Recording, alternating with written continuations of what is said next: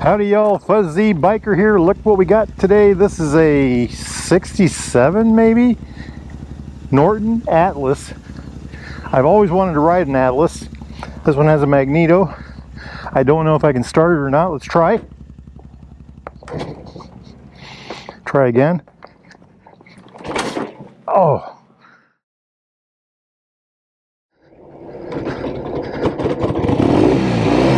All right, we got it. Had to bump start it. What a machine, huh? It was too much compression for me to kick. It was just too much for me to kick. Hey, no mirrors. So it's an Atlas 750. I think he said it was a 65 or 67, something like that. We're gonna kind of take it easy on it. I gotta get used to it. I've always wanted to ride one of these.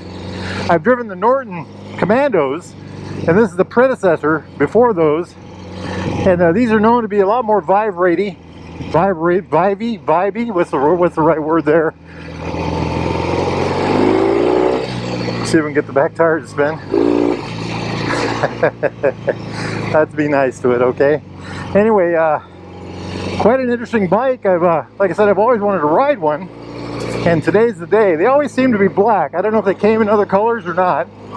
This one's a particularly good looking one. Randy Baxter just took it for a ride. He said it ran really well. Lots of torque. Kind of a stiff clutch. I got to remember the gear shifting is the opposite direction. It's 1 up, 3 down, 4-speed. I don't think anybody's behind us here.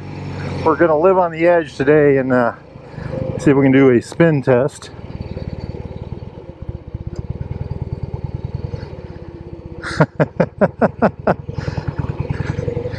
I don't have mirrors, and it's a strange bike, and it's a vintage bike to boot. So we're living on the edge here. I don't know if this is going to be the auction in the auction. I think the auction is the 24th of August. Go check their website, baxtercycle.com, to be sure.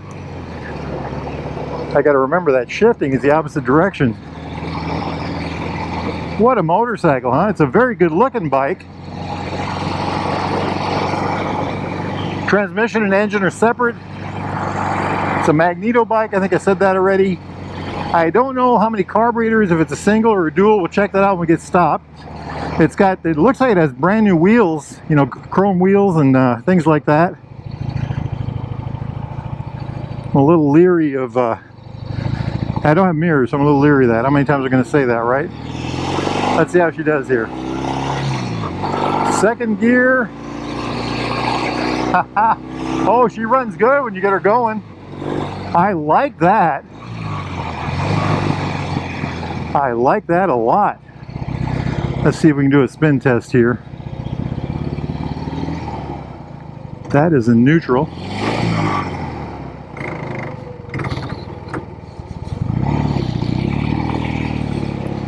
We will try again. Looking for traffic. Next time you're in the mighty metropolis of Marnie, get yourself over here to the Derailed Grill. Try their Wahoo burger. This bike's taking a little more concentration than I'm used to. What a grin! Once you start opening it up, it really works well for me. I think that might be 4th gear. Let's head out down the road a little ways, see what we got. It's a very interesting, I keep saying that, I don't know how to explain it. It's unusual and different than a lot of the other bikes I've ridden. How's that? And I'm not saying that in a negative way, I'm saying that in an interesting, okay, there's 4th gear. Now these are supposed to be real good runners. I'm amazed at how smooth it is. I've always heard that these vibrated like mad, and maybe they do. For wrapping, it says 6,500. I can't believe that's right. That certainly can't be right, can it? You got to be forceful with the shifter. There's first gear. Plenty of torque. The clutch is a very hard, tight thing at the end, you know, when you're squeezing it. It does have feel, pretty okay feel, but it is a hard clutch. And I got to remember to shift in opposite. Wow, what a machine. You know, this thing's picking up pretty good if that speedometer's accurate. Very interesting. You know, both the tach and the speedometer are reading high numbers, so that must be pretty accurate, I would suppose. The ride itself, incredibly smooth. I mean, look at that. I'm very impressed. I've heard, like I said, I've heard that they're rattly. I've also heard that they're very, they're like monstrous machines to ride, but this is a very friendly, I don't, friendly is not the right word. It's a very, it does its job. Okay, that should be third. I've always thought these are good looking motorcycles, and the ability to ride one is truly a treat. Okay, let's see if we can turn here. Boy, this thing is neat. Neat as heck. Had some good luck here recently riding some very interesting motorcycles here at Baxter's. They've got a John Player Norton in the shop that they're trying to get everything just right on. And we're going to try to get that out for a ride. I don't know if we'll get to that today or not. You know, this thing handles well. It does the corners well. It did the roadway very well. If I had some time to figure out how the shifting and stuff like that went, I think I could do that very well. Okay, there's neutral. Let's get ourselves over here to the looking glass and we'll take a look at the bike. See what we can learn here in the window. There it is.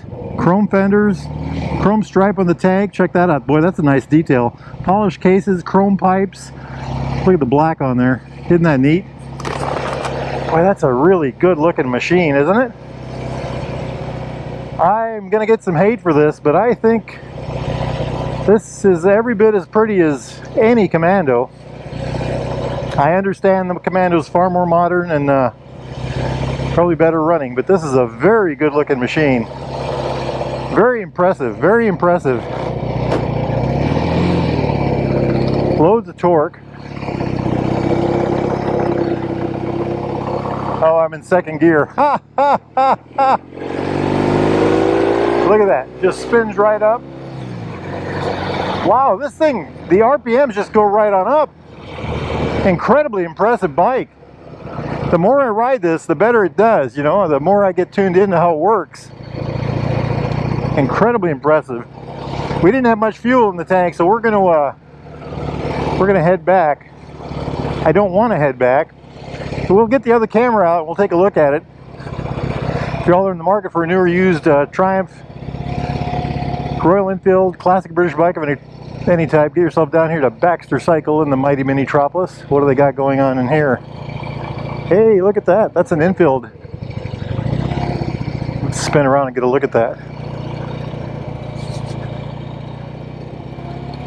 Oh, that's that 1970 Enfield. We rode that one day. That's a very impressive machine in itself.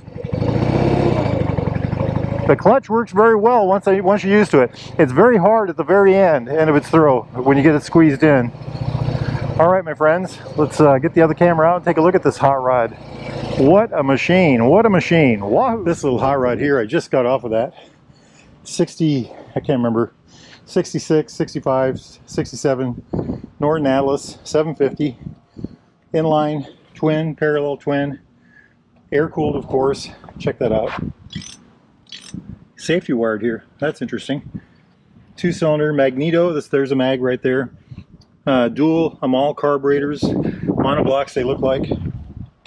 It's a dry sump engine, oil tank right there. Big old fuel tank, look at that big chrome on the side.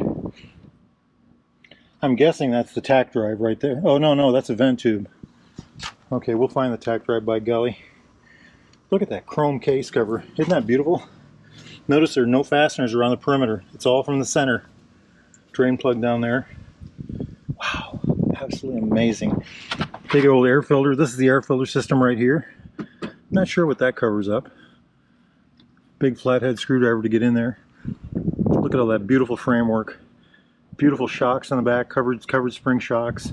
The paint is just gloss on this thing.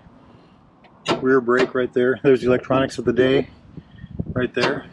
Check out how this is blacked. Looks like it's powder coated. The adjuster for the rear brake itself right there. Chain adjusters right there. Love the drum brake. Absolutely beautiful. Absolutely a beautiful thing. Chrome wheels. Look at that massive chrome fender. I don't know if those are grab bars or not. How would a passenger reach that? Speedo drive right there. Look at these mufflers. Aren't they beautiful? Aren't they beautiful? Absolutely beautiful pipes. Oh, here's the tack drive right here. Right there. So speedo drive back there, tack drive right here. Look at the color of the pipes. As those cool, that'll kind of soften up a little bit. Oil lines from the tank. Big old transmission. Transmission separate from the engine. Wow. Truly a beautiful thing. Look underneath there. Just a gorgeous, gorgeous piece of art, isn't it? Oh my gosh. I'm getting a little excited, aren't I? A little emotional. I'm getting all emotional, man. Gear indicator right there. This was a treat to ride. I think if I had the time and the opportunity and was able to ride this for a day, an afternoon, get some time on it, I could really learn how to ride it. I started riding it. It was very different than anything I've rode ever before in this realm, and there's a lot to learn about it. You know, I had to bump start it. I couldn't kick start it. It was just too hard. So we bump started it. The shifting was stiff. The clutch was very stiff at full compression. It just it was really an interesting thing. Handling, the handling was very good. I was a little leery of it at first because of all the other things I had to learn, you know, with the engine and per se. Look at this drum brake on the front. That is one large brake. Those look like new rims to me. Look at the chrome on that. This all looks just top notch. Hey, road handlers. Haha. Beautiful, beautiful. Just a gorgeous machine. The Lucas amp meter here. Smith gauges here. There's a guy down the road. He can rebuild these Smith gauges. He can do the innards. He can do the faces. He can put new numbers in it, new needles, new glass. He can recrimp this into place. He's just... I'll put his website right above here somewhere.